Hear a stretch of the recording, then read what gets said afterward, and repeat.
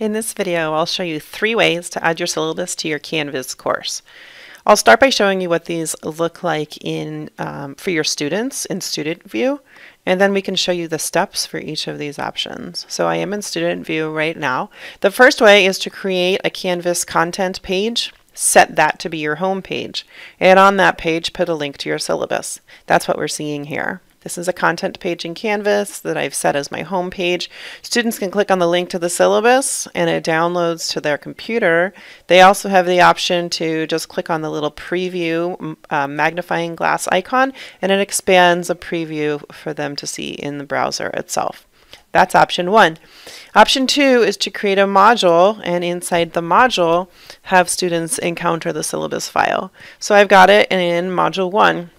If they are walking through content through learning modules, they might see a page that you welcome them to the module, and then they click next, and the next thing that comes up for them is that syllabus PDF. So this is a second way of sharing with them the syllabus file in your course as a file added to a module.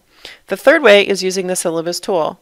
So the syllabus tool in Canvas allows you to use the rich content editor to add content. So in this case, I've actually copy and pasted the syllabus information into the syllabus tool. So I got all of that in there.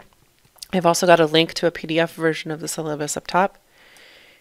Down below, you'll see that what Canvas does is it takes all of the assignments with due dates from your course. This is part of the syllabus tool. It creates this course summary automatically. So it goes in and gathers all of the due dates, everything that's graded, published, and puts it into this assignment course summary list. That's part of the Canvas syllabus. It also shades due dates in the calendar up here, so students can see when the deadlines of those assignments are going to be. So the syllabus tool in Canvas is more than just an empty folder for you to drop a syllabus file like it was in Blackboard.